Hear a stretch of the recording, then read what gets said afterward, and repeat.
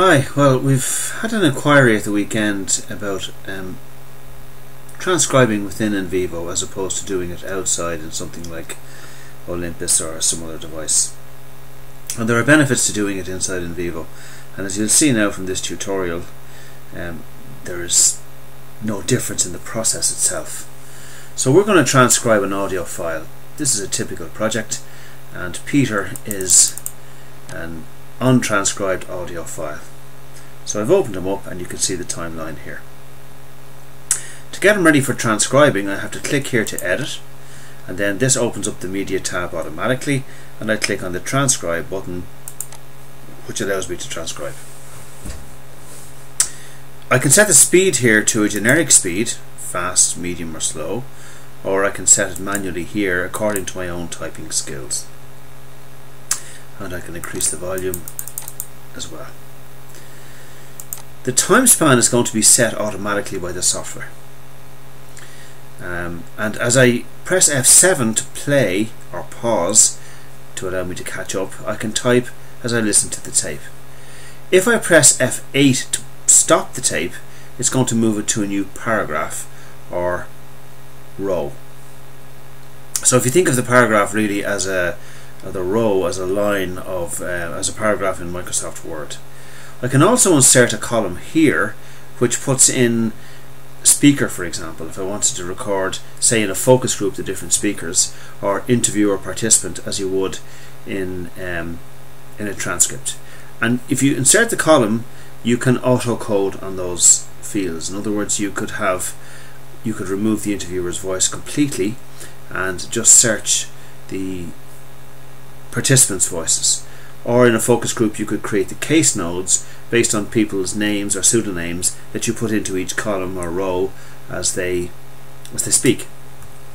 I've also made one change to the setting here, which is in the options. I've gone to the audio tab and I've changed this to skip back 2 seconds, so that when I do pause I can catch up. I can listen to the 2 seconds previously just to make sure that I've transcribed it correctly. So I'm ready to start, and I press F7 and you can hear the tape start to roll. This one here is a group of volunteers in Florida. So I've heard enough, so I'm going to type what I've heard. Just a few more pictures.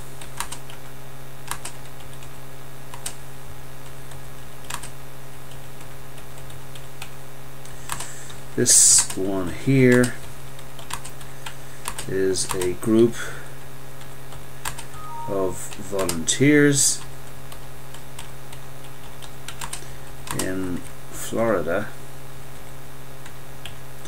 and now I'm ready to press play again. This one here is a group of volunteers in Florida in the United States who are working on an environmental conservation. And so I'm off again in the United States, who are working on an environmental project and so forth.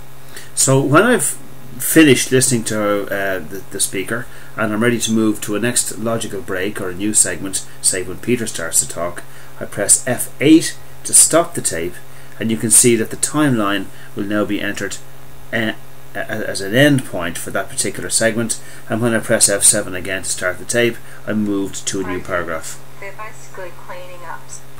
And so I continue in that vein.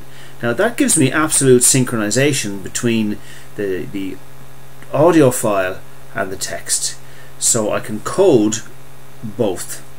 If I go to my nodes and I create a new node here, let's just call it test, and I code this segment to it, I get both.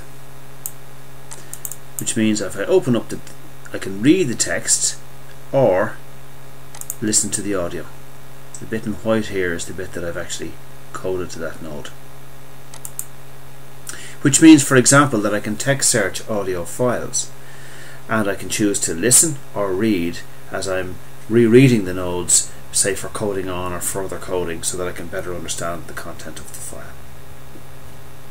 So the process is exactly the same as doing it outside, but with the benefits of total synchronization between the text and audio file.